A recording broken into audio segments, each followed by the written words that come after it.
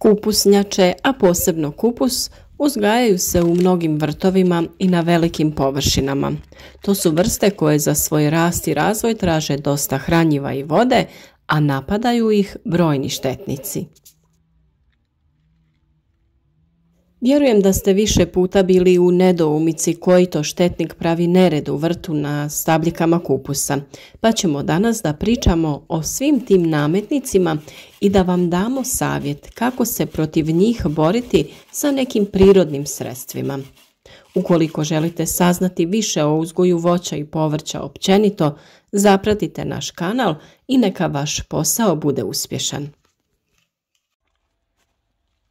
Postoje različiti štetnici koji se mogu pojaviti tokom rasta ovog povrća, a neki od njih su kupusni buhač, kupusni moljac, kupusna muha, kupusne stjenice, kupusne lisne uši i trips. Ukoliko želite na vrijeme djelovati, vrlo je važno da pratite stanje u vrtu, jer sva prirodna sredstva se moraju koristiti preventivno ili što ranije pri otkrivanju štetnika, kako bi naravno bili što djelotvorniji. Prvi štetnik koji ćemo spomenuti su kupusne stjenice. Čine štete sisanjem listova, što se očituje u vidu bijeličastih točkica, koje kod jakog napada mogu prekriti cijelu površinu lista. Pojava ovih insekata vrlo je opasna na mladim biljkama koje mogu biti u potpunosti uništene. Razlikujemo 3 vrste, a one se razlikuju u boji i veličini tijela. Ova crvena kupusna stjenica je crvene boje i ima crne pjege.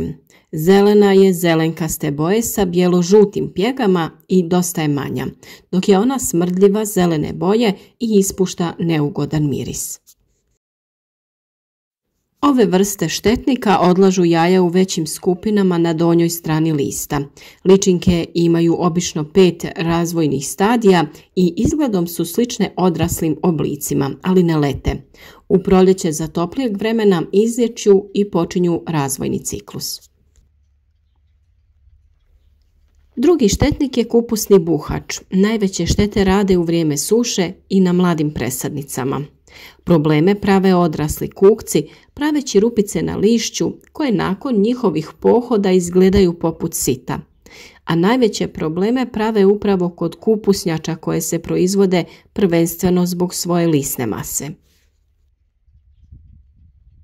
Njihov jak napad očekuje se za vrijeme toplih i sunčanih dana, najviše na mladim biljkama, a pogotovo presadnicama koje zbog toga zaostaju u rastu i daju niži prinos.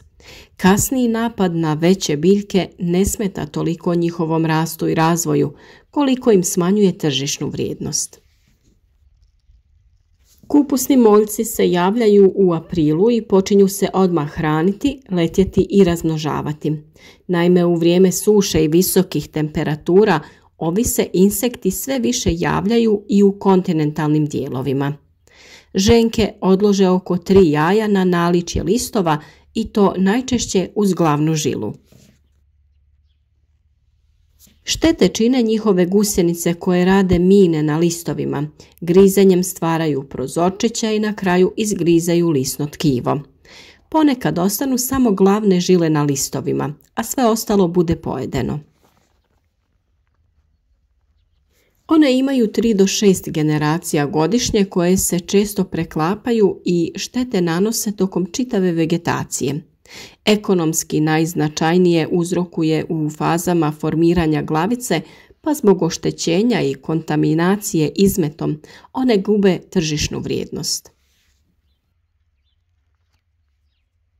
Kupusna muha smatra se jednim od najopasnijih štetnika kupusa, cvjetače i kelja, a javlja se čim temperatura tla poraste na 12 stepeni.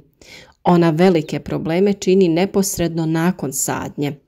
Odrasla ženka nakon 14 dana hranjenja odloži jaja na vrat korijena ili na tlo. Nakon 5 dana, kada su temperature oko 15 do 20 stepeni, izlaze ličinke koje se ubušuju u vrat korijena i uništavaju ga. Muha ima 3 generacije godišnje i u nasadima se može naći od aprila do sredine augusta. Razvoj ličinki ovisi o temperaturi, pa tako visoke temperature dovode do njihove smrtnosti.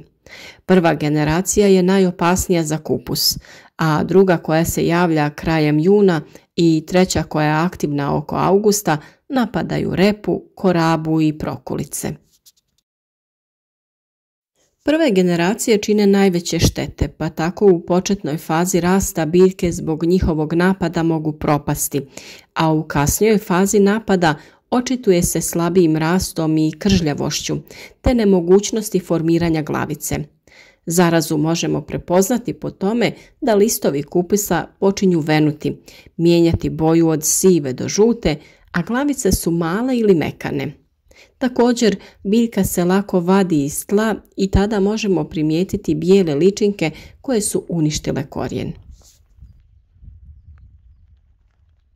Duhanov trips štete čini na kupusu i kelju kao i na drugim kupusnjačama, i to sisanjem listova kupusa, uslijed čega dolazi do pojave kvržica nepravilnih oblika.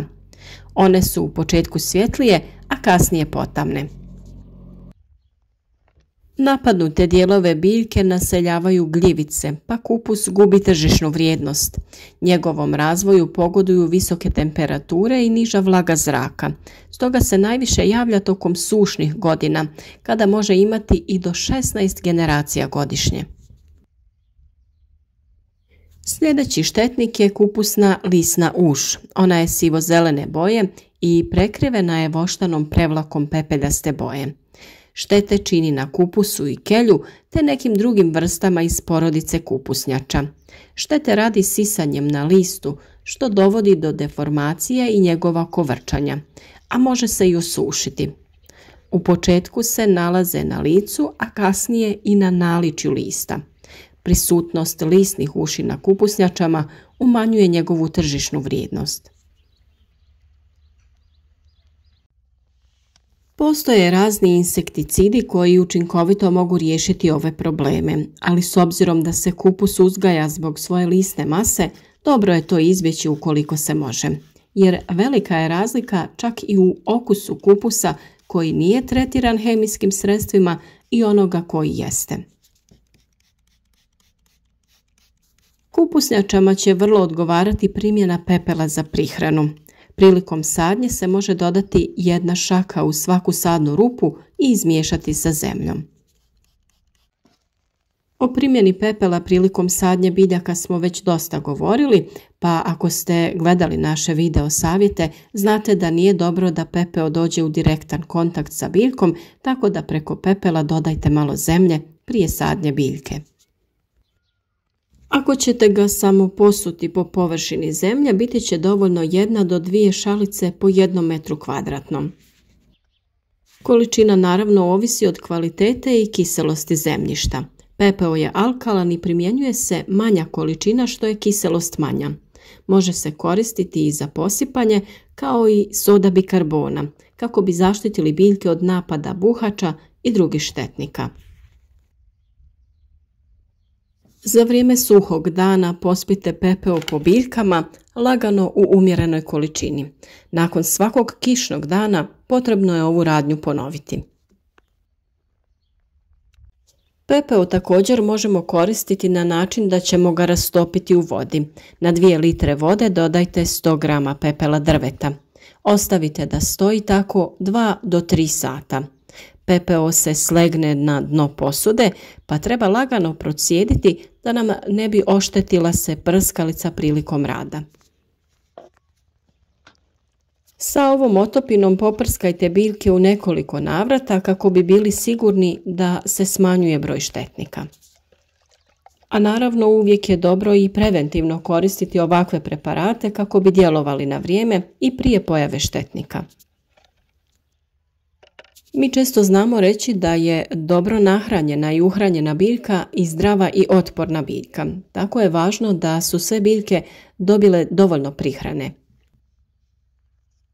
Hranjivo od kvasca pripremamo tako što 10 grama suhog kvasca i nešto malo šećera stavimo u posudu zapremine 3 litre te prelijemo toplom vodom i pomiješamo.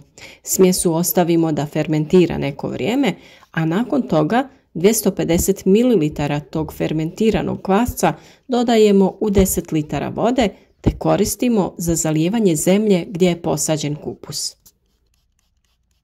Također možemo napraviti i insekticid od maslačka i on je odličan u suzbijanju štetnika. Za pripremu ovog insekticida potrebno vam je 500 grama svježih listova i korijena maslačka koje je potrebno samljeti u stroju za meso ili usitniti. Tu mješavinu prelijte sa 10 litara vode i dobro izmješajte. Procijeđenoj tekućini dodaje se 1 kašika tekućeg eko sapuna i onda je spremno za primjenu. Koristi se za razne bube i muhe koje napadaju kupus. Još jedan koristan insekticid može se napraviti od češnjaka i listova paradajza. Za primjenu efikasnog insekticida trebati će nam 1 šalica češnjaka i 1 šalica zaperaka od paradajza koje sameljemo i prelijemo sa 10 litara vode. Sve dobro pomiješamo, procijedimo i dodamo 1 žlicu tekućeg eko sapuna prije primjene. Koristi se protiv gusjenica i drugih štetnih insekata. Pored kupusa je dobro i posaditi češnjak i on će na taj način da ga štiti od buhača. Još jedan jednostavan insekticid može se pripremiti od kamilice. U 10 litara vode potopi se 1 kg listova i cvjetova i ostavi sljedećih 12 sati. Dobivena otopina se procjedi, razjedi sa vodom u omjeru 1:3. Na svakih 10 litara sredstva potrebno je dodati 40 grama sitno naribanog sapuna. Dobro promiješati da se otopi i spremno je za upotrebu. Upotrebljava se protiv lisnih ušiju i gusjenica. U svakom slučaju na našem kanalu možete potražiti različite video savjete o prihrani i zaštiti sveg drugog voća i povrća u vašem vrtu i naravno mnoge druge savjete. Nadamo se da ćete zapratiti naš kanal, a naravno klikom na znak zvonca osigurajte obavijesti o svakom novom videu kako bi bili u toku sa radovima u vrtu.